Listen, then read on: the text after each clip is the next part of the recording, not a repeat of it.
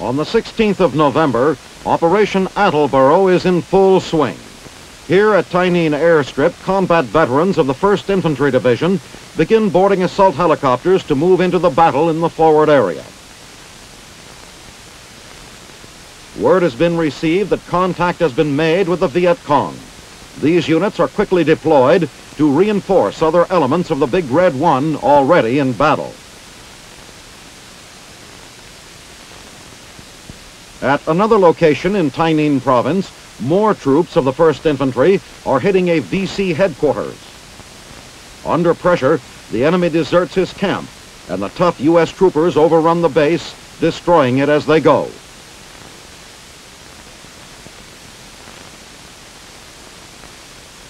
Stockpiles of enemy food, such as these crocks of smoked fish, are discovered and destroyed.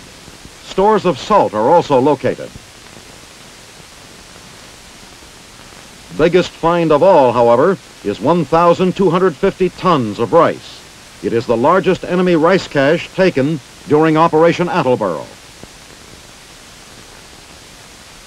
Demolition men set charges in the pile as the rice is ordered destroyed.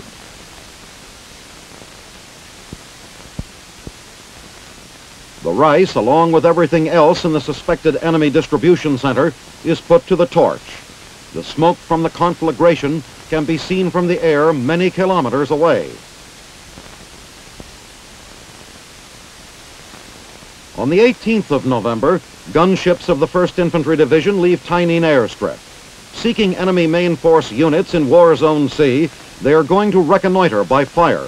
Throughout Tyneen Province, 96 kilometers northwest of Saigon, Operation Attleboro has been going on for more than a month. From the air, as well as in the jungles below, the enemy is difficult to pinpoint. These missions help to locate shifting enemy units. All roads and rivers are closely observed for any sign of Viet Cong traffic. Jungles bordering these thoroughfares screen much of them from view. An artillery spotting aircraft darts by below, calling in howitzer fire on a suspected VC position. A puff of purple smoke marks the target, and the gunship laces the area with machine gun fire. Friendly shells whistle by on their way to the target, and it's time to get out. At Dao Cheng, 24 kilometers east of Tyneen, a group of engineers is lined up on a recently completed bridge. It is 21 November, and these men are about to be decorated for heroic deeds performed during Operation Attleboro. The Silver Star for Gallantry in Action is presented by Major General William E. Depew, Commanding General of the 1st Infantry Division. Also, the Army Commendation Medal for Meritorious Achievement.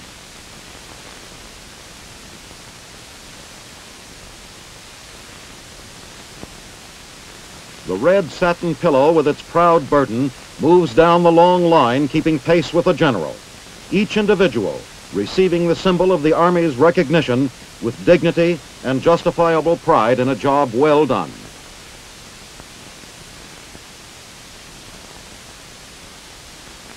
In the vicinity of Black Virgin Mountain, northwest of Tyneen, an Army O-1E bird dog spots enemy positions with marker rockets, pointing out the foe for attacking U.S. Air Force jets. Things get hot for the communist forces as napalm rains down from the jets hissing by overhead. By the 3rd week of November, tactical air support for American ground forces engaged in Operation Attleboro is being provided at the rate of 50 or more airstrikes per day. On the fringe of the strike path, the Army spotter plane observes the effect of the jet attacks. Then, when the aerial assault has ended, artillery units take over to deliver the final portion of the 1-2 punch.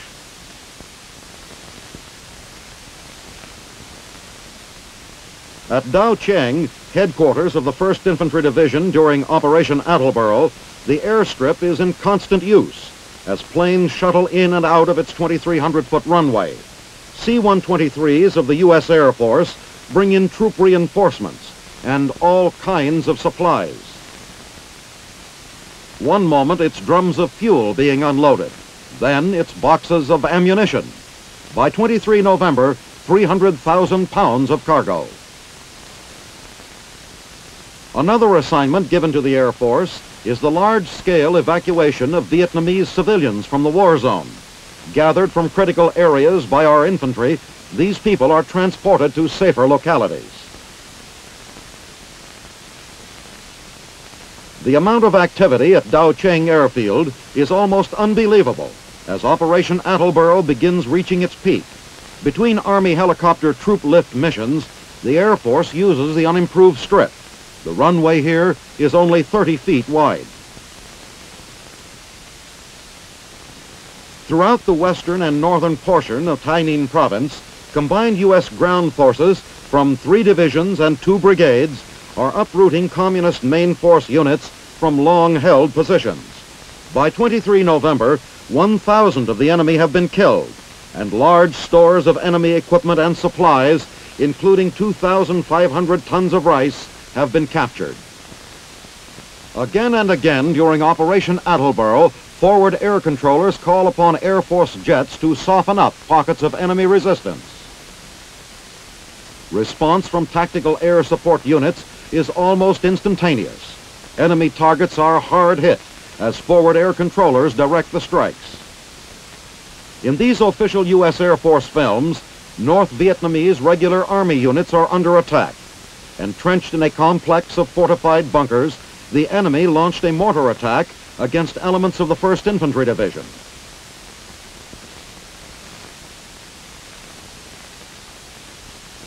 To dislodge the enemy main force units from their position, napalm and high explosive are used against them.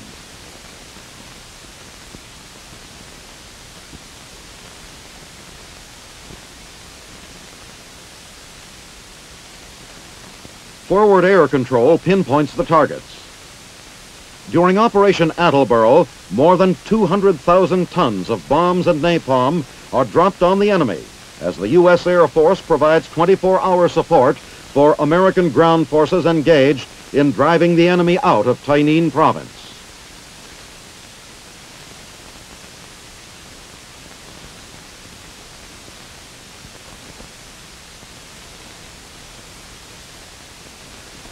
During the period 21 through 24 November, elements of the 25th Infantry Division push into the jungles of Kon Tum province during Operation Paul Revere 4.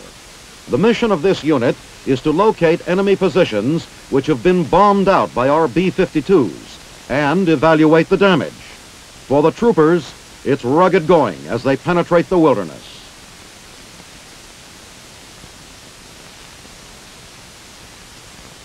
The undergrowth is so thick in this area, it obscures enemy booby traps planted along the way. One of the troopers is impaled through the ankle with a concealed punch-eye stake. Following this unfortunate incident, the troopers are doubly alert as they push on toward their objective. At the site where the B-52s had struck, a landing zone is established and additional troops fly in.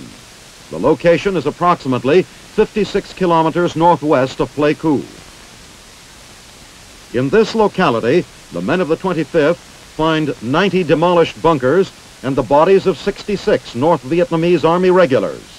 From all appearances, the B-52 strikes were effective in neutralizing these enemy positions. For 3 days, the Tropic Lightning infantrymen sweep the area west of Plejereng, but no contact is made. Finally, they return to their forward base camp at Plejereng.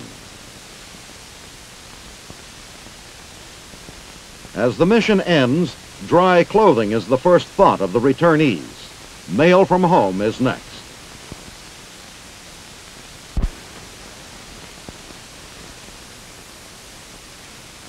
At their mud-clogged command post near Lai Khe, elements of the 11th Armored Cavalry prepare for a road-clearing action along Highway 13 in support of Operation Attleboro.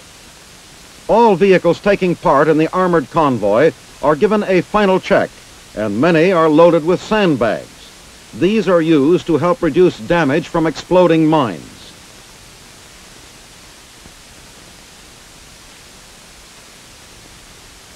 A last-minute briefing is held on possible danger points along the route.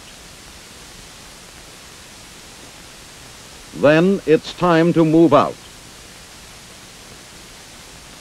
Made up of tanks, self-propelled 105mm howitzers, and armored assault vehicles, the convoy's mission is to keep the road to An Lac, 50 kilometers to the north, free of Viet Cong activity.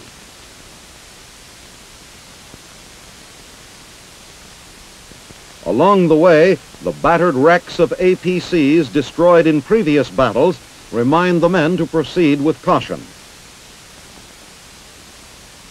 Parts of the highway are in bad shape, and the convoy slows down. The road is strategically located near the eastern border of Tai Ninh province, and despite its condition, is vital to supply and communications in the area. In late afternoon, the convoy arrives without incident at their An Lac command post. First order of business is setting up camp and establishing a defense perimeter for the night. Aiming circles are set to position the battery of howitzers for night firing harassment of the VC.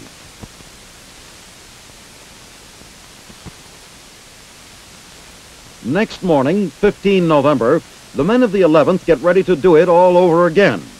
In addition to keeping the highway open, the convoy is also acting as a blocking force to prevent the escape of fleeing Viet Cong as Operation Attleboro sweeps across Tai Ninh province.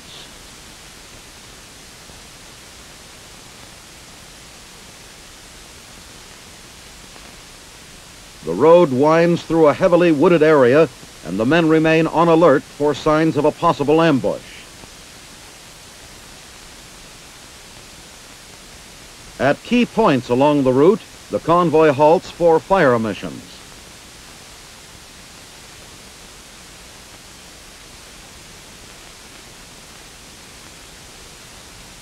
Once again, aiming circles are set, and the self-propelled howitzers are brought into position to pound suspected VC positions along the road ahead.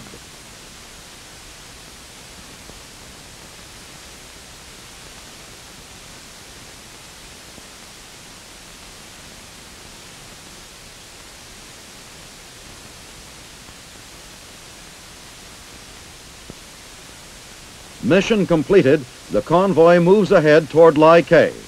Throughout the operation, the 11th Armored encounters only sporadic sniper fire, and the vital highway is kept open.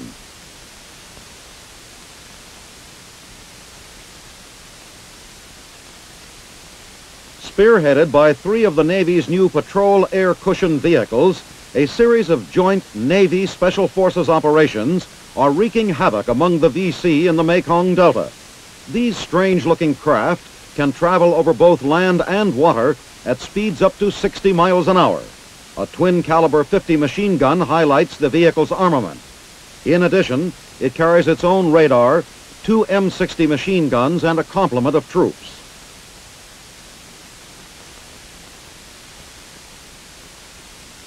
Driven forward by an airplane-type motor, the crafts move out from base camp on the first leg of a typical one-day mission in the area of Mac Hoa, 60 kilometers southwest of Saigon. This is a low-lying farm region, but the unusually heavy rains have caused floods which have not yet receded. First stop is an isolated Special Forces camp, where the packed Vs must pick up a number of CIDG troops familiar with the terrain. Meanwhile, at base camp, several armed helicopters are being readied to support the packed V's surface operations. In addition to caliber 7.62 machine guns, these Hueys also carry a full complement of 2.75 rockets. Armed and fueled, the choppers join the mission. Leaving the Special Forces camp, the packed Vs fan out to begin the sweep. The floods in the area have created hardships for the VC by inundating his caches and hiding places and making it harder for him to move. The choppers join in above, staying in constant communication as they search the vast flooded area for any sign of suspicious activity. A group of dugouts is sighted and a Pac V speeds toward the spot. The boats are quickly brought alongside and the occupants questioned. They are local farmers and nothing suspicious is found. After their dugouts and belongings have been thoroughly searched, they are allowed to proceed. The Pac Vs move on across the trackless marshlands. Also supporting the sweep are several air cats, small fiberglass airboats mounted with a caliber .30 machine gun. Finally, VC contact is made as one of the Pac Vs is hit by sniper fire from an isolated hut. The craft's twin 50s immediately go into action, smothering the hut with a hail of bullets.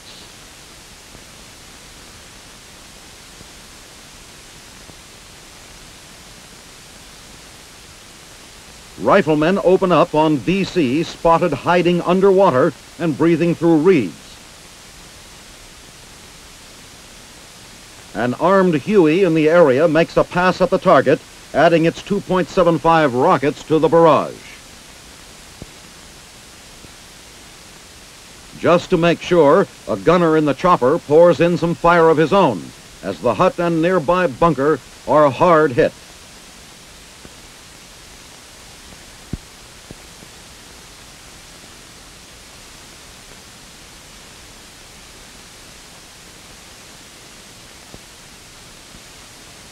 When it's all over, troops from the Pac V cautiously search the remains. Several VC bodies are found, but miraculously, one man has survived the onslaught. Taken aboard, he seems dazed as he receives medical treatment for his wounds. The sweep moves on. Not far away, several camouflaged VC dugouts are discovered. They yield some rice, ammunition, and a number of documents wrapped in waterproof coverings. At a prearranged rendezvous point, the Pac Vs come together. Prisoners, including the one blood-spattered VC who survived the attack, are carefully gathered together for transfer to a chopper.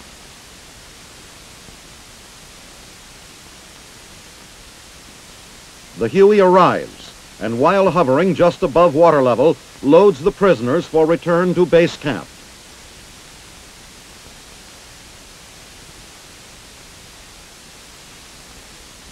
Continuing the operation, the Pac Vs draw fire from a tree-covered island. They move through the area, raking the undergrowth with bullets in an attempt to flush the VC.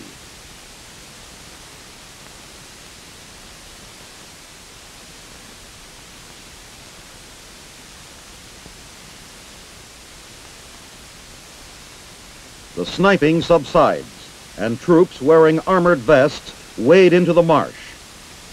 Two more VC are spotted hiding underwater, and one is killed trying to escape. The other is captured and brought aboard.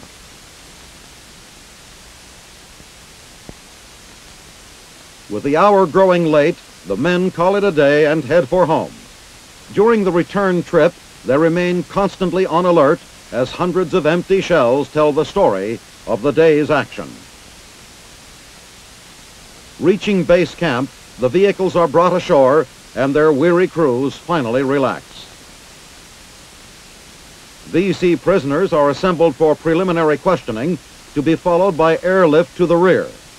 Another Navy Special Forces operation concludes successfully, with a few bullet holes the only enemy score.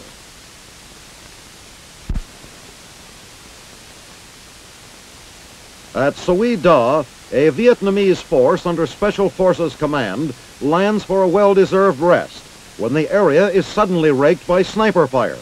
Caught by surprise, the men scramble for cover as the airstrip's defensive force immediately goes into action.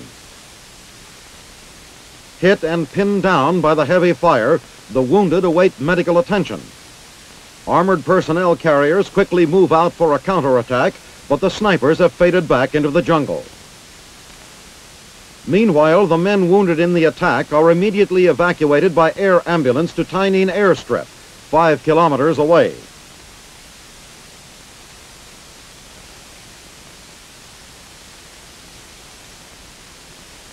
Awaiting transport to the hospital, the beleaguered troops wonder how long it will be before they are back in action.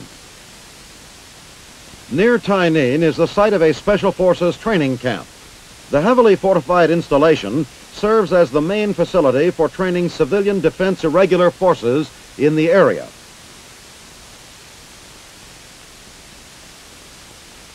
The course in combat tactics is taught by Vietnamese. Classroom instruction is kept to a minimum with a heavy emphasis on field exercises. Looking like walking trees, the camouflaged troops cautiously sweep toward a simulated VC position. A smoke grenade signals VC contact, and under the watchful eye of an instructor, a concentrated attack is launched. 5 days later, it's the real thing, as the camp is used as a base for Operation Renegade. Vietnamese CIDG troops, under the supervision of the 5th Special Forces, are flown to an LZ 35 kilometers southeast of Tyneen, where Viet Cong anti-aircraft positions are suspected. 2 airstrikes have softened up the area, however, and the sweep finds it largely deserted, with the VC positions abandoned.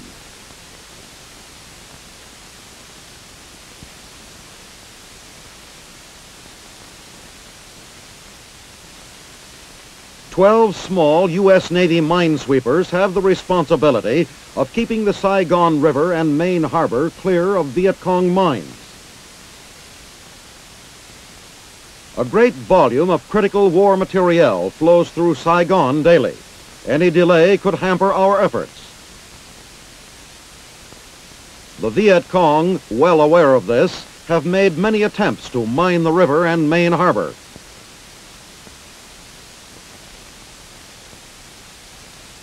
Minesweeping is a dangerous job. The riverbanks offer the constant threat of Viet Cong attack. To protect themselves from such attacks, these boats are armed with both heavy and light machine guns. Men and weapons stand ready against sudden attack. On this day, 28 November, enemy small arms fire strikes the water around the ship. Our men answer with grenade launchers and machine guns, raking the shore with a concentrated barrage for 7 minutes.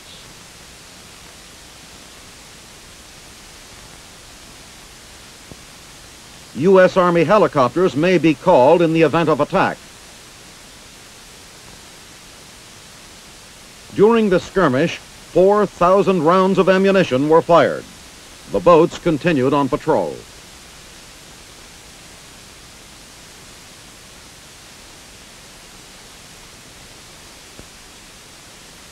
In special ceremonies at Phu Loi, Vietnam, held the morning of 24 November, Premier Nguyen Cao Ky presents awards to officers of the 1st Infantry Division, including Major General William E. Depew, the 1st Infantry Division Commander, and Brigadier General James F. Hollingsworth, Jr., Assistant Division Commander.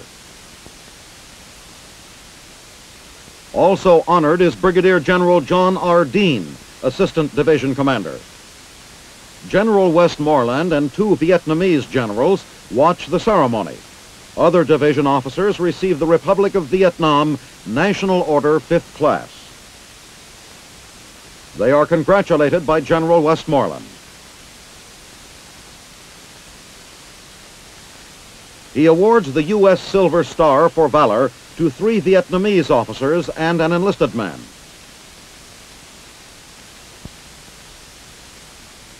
Vietnamese awards for gallantry are given to a number of U.S. enlisted men. 4 days later, Premier Ky arrives at Pleiku Air Base, where he is greeted by boys from the military academy at Pleiku.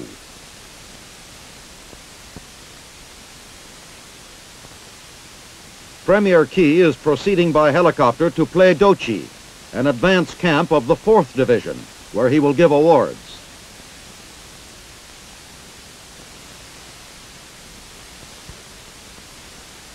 Later, the Premier returns to play coup with Major General Arthur S. Collins, Jr., who was awarded the Vietnamese Gallantry Cross with palms.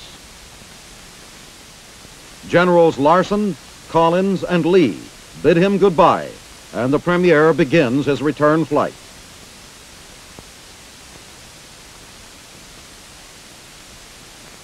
On 16 November, villagers of Soi Mon, near Cam Ranh Bay, gather for a periodic visit by an assistant medic from 5th Special Forces.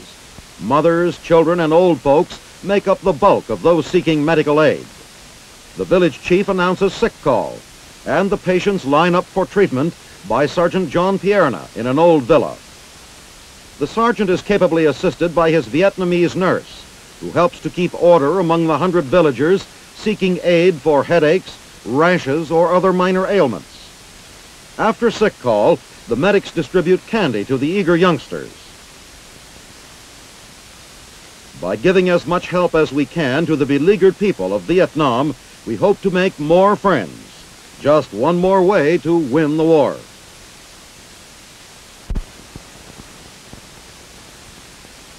In the heavily populated, refugee-packed city of Saigon, seen here in late November, the handling of refuse is a major problem.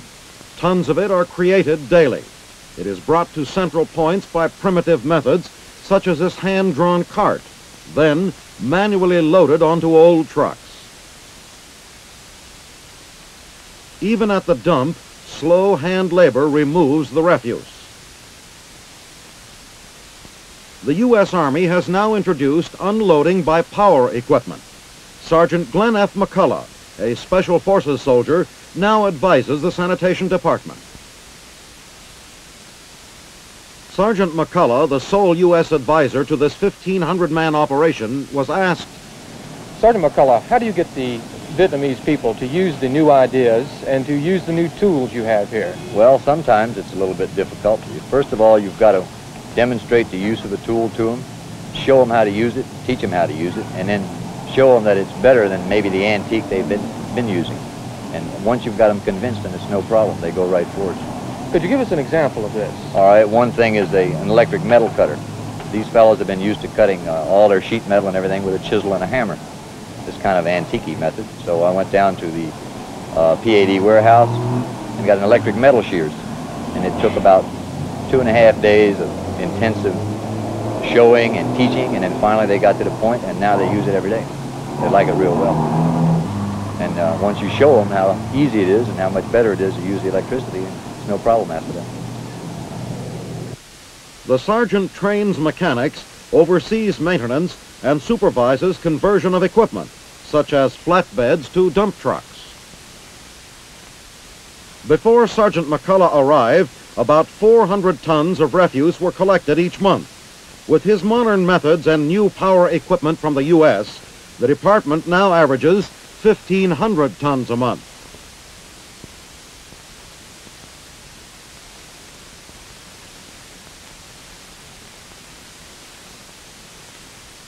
The infantry school at Fort Benning is host to Sergeant Major of the Army William O. Wooldridge. On 15 November, the Sergeant Major calls on Major General Robert H. York, Commanding General of Fort Benning. He also makes a courtesy call to Brigadier General Charles M. Mount, Jr., Commanding General of the Army Training Center. The Army's #1 enlisted man, who recently returned from Vietnam, then joins trainees in the field, where he observes a class in bayonet drill. He also sees the men being trained for hand-to-hand combat. Then it's on to the firing range, where trainees squeeze them off. The Sergeant Major, who received much of his training at Fort Benning, joins the troops for lunch and some informal talk. I could sit here for an hour and just tell you how much the training program has improved in the Army since I've been in it. And you get absolutely the best training that the Army is ever given today. And of course, this makes you the best soldiers the Army's ever turned out. There's no question about it. We're real proud of you, and we love to see you finish your training and come out to the regular units. And they're all delighted to have you because they know that you're a good soldier when you get there, and you're well trained and you're well motivated. And we just want to welcome you to the team, and we're real proud of you and real glad to have you. I'm going over to Vietnam again in December on a visit, and it's always just great to see the guys over there and talk with them. And they're doing a fine job and getting along fine. As a matter of fact, they have less problems in Vietnam than we do anywhere else in the Army, and I guess it just proves the old saying that a busy soldier doesn't have time for problems, and they're pretty busy over there. I've enjoyed having lunch here with you. It's real good, and I'm very happy to see that we haven't changed one thing in the Army. We've still got plenty of carrots. The next day, Sergeant Major Woolridge stops in at Martin Army Hospital, where he visits with soldiers who were wounded in Vietnam. How you doing, Bay? Glad to meet you. Who was you with? 173rd Airborne. 173rd. Well, you know, we're sort of second cousins, you know, with that Real unit. close, It's a fine outfit. Real nice. You know, your old boss has just been promoted to Major General, and he's gone down to command the training center at Fort Polk, Louisiana. General Williamson? Yes, I saw that in the Army Times and also a local paper where he'd been promoted and going down. Well, I guess the 173rd is still running all over the 3rd Arvin Corps area over there and fighting all over the place like they always did. You getting along all right, Ben? Real fine. Everything's real good. Taking good care of me.